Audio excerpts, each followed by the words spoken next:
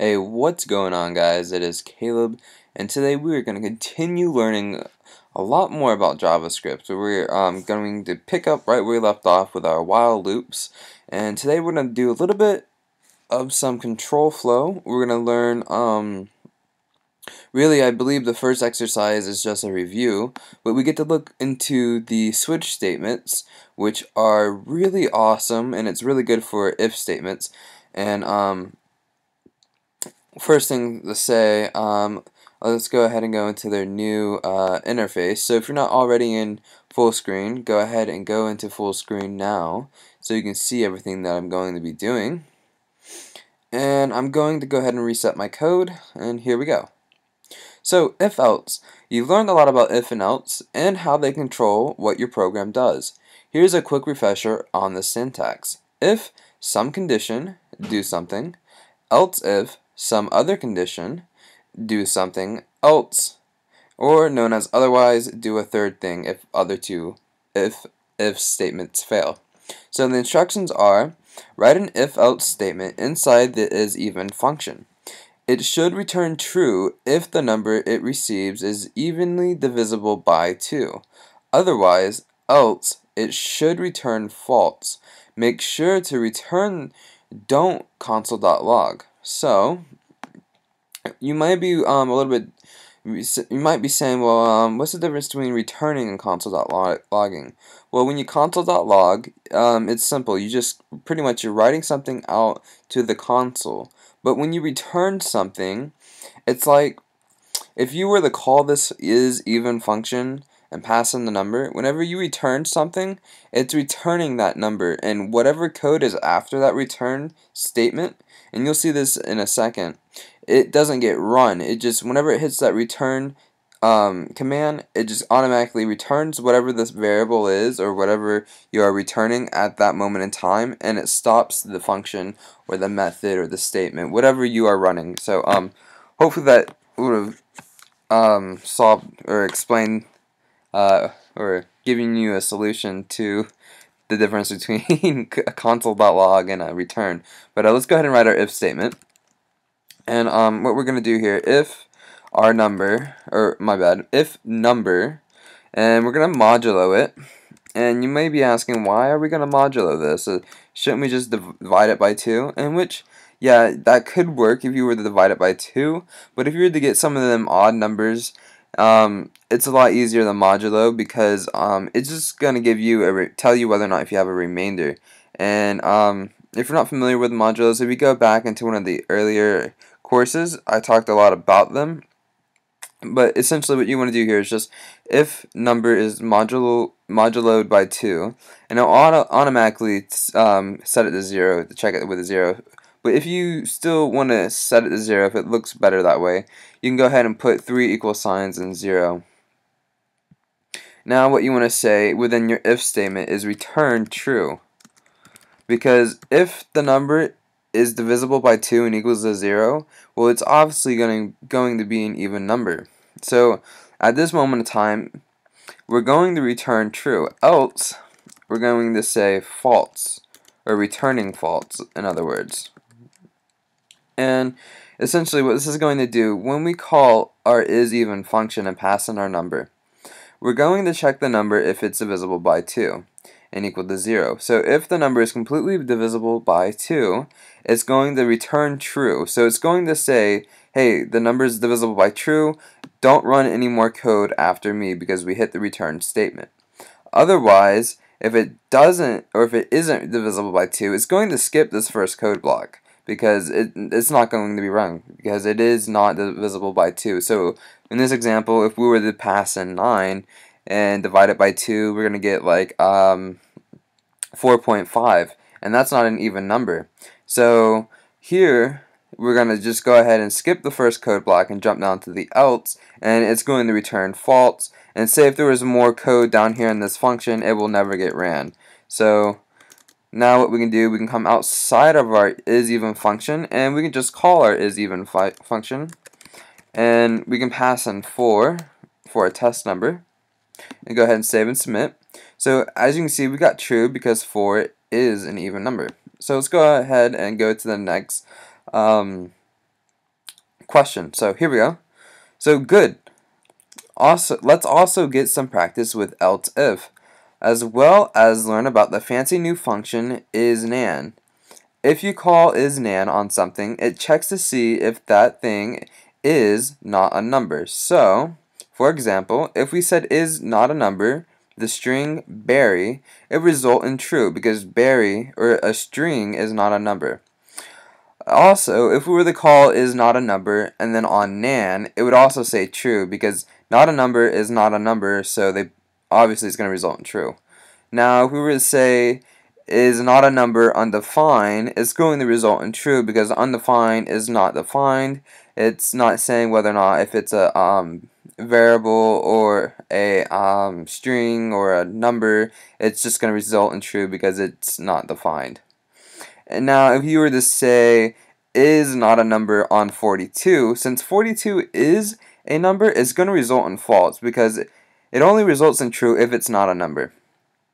So be careful if you call is not a number on a string that looks like a number. Like, as you can see here, this looks like a number, but it is surrounded by quotes. So therefore it is passed in as a string and it is read as a string. So JavaScript will help you by automatically converting the string 42 to the number 42 and return false since 42 is a number.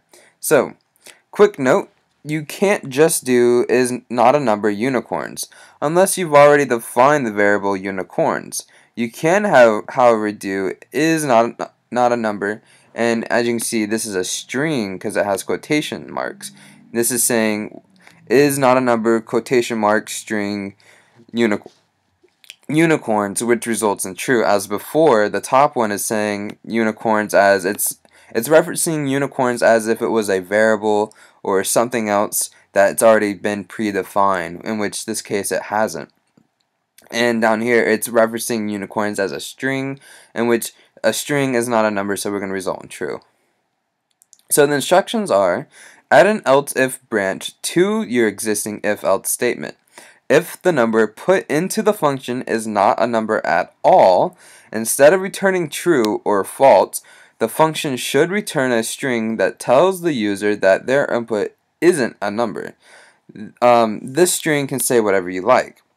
So, to get started, what we want to do is, let's go right after your code and go ahead and add an if statement. And if isNan,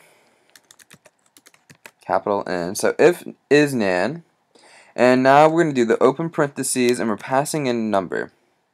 So essentially what we're saying here, if our number is not a number, then we're going to return the string, and what we're going to return in this string is going to be something like, hey, you're not a number. Actually, it already added my, delete that, my bad. Okay, so, what we are returning here is saying, hey, return not a number because you did not pass a number through our function.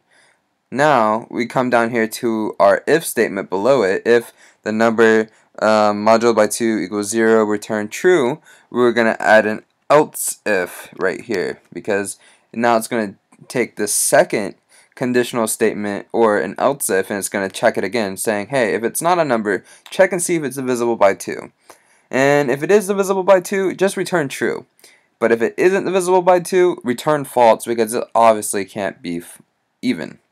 So I'm not sure if they want us to pass anything particular, so let's go ahead and pass in 4 just like before.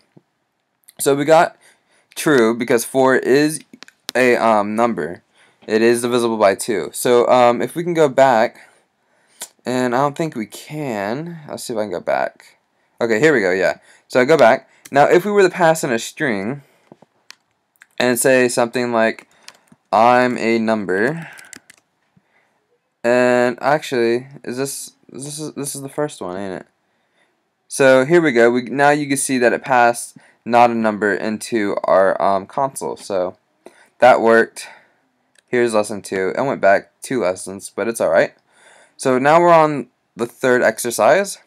For or while. Great. Just one more bit of review and we'll move on to new stuff. Instructions are create a for or while loop in the editor.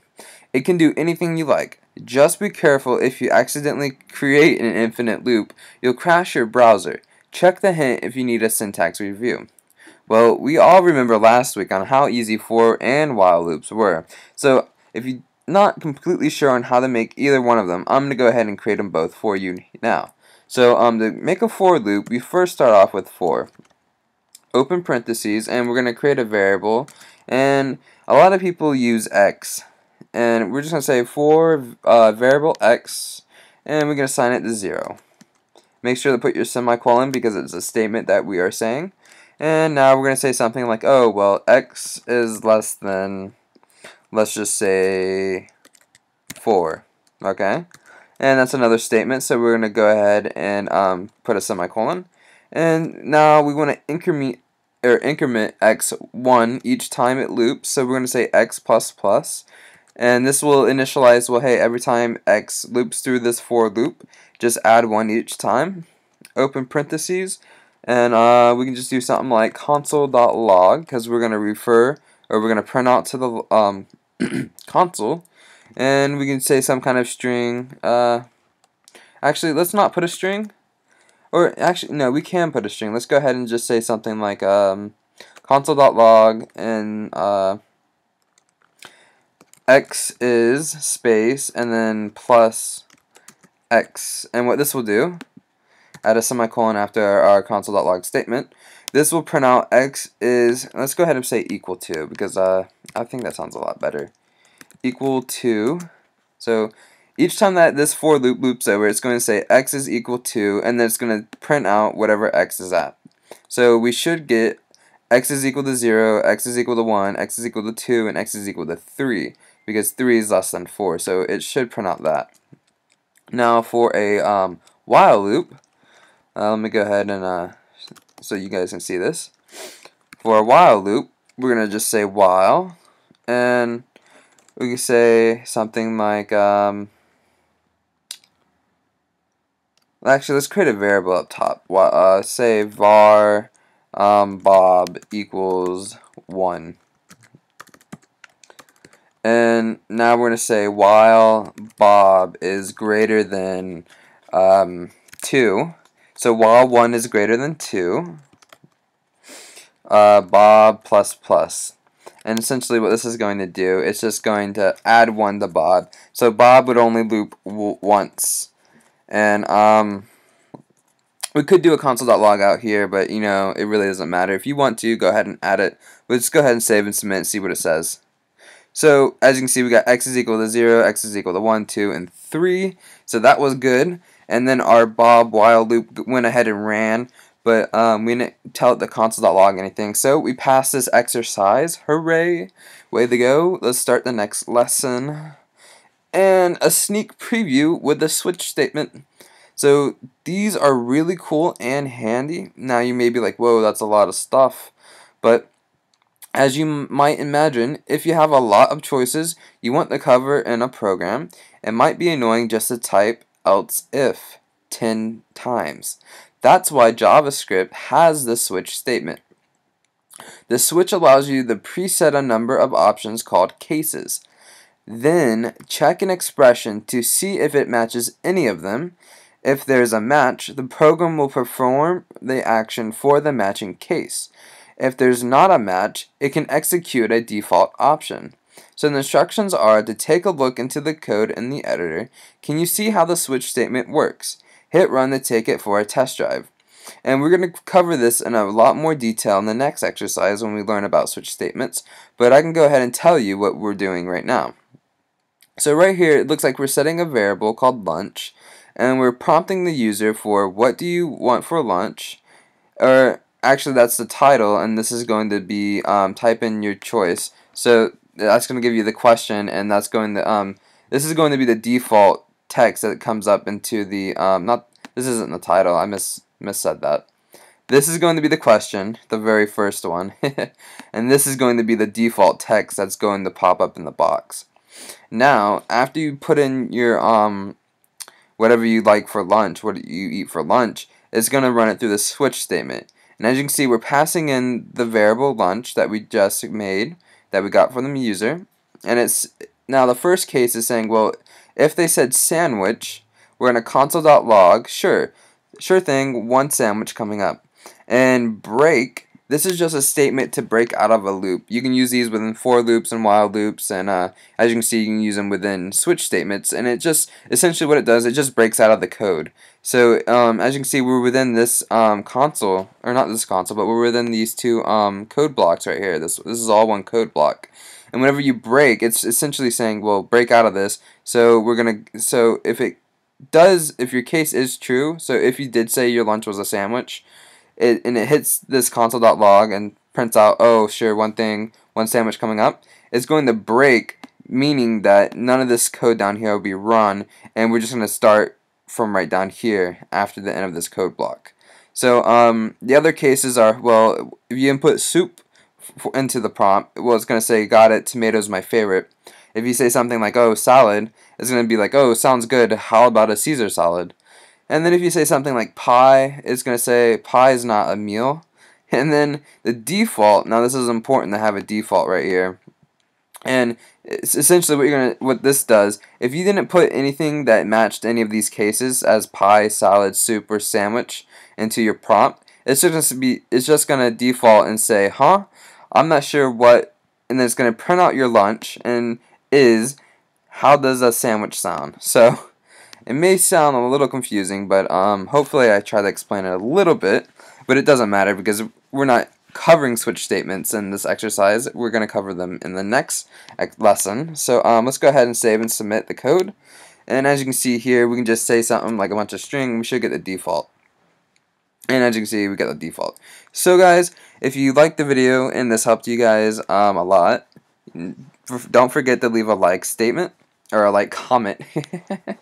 Oh my gosh, I'm so off. Don't forget to leave a like. And if you have any comments, leave them down below. And don't forget to subscribe for more. Until next time, guys, I'm Caleb. What a night.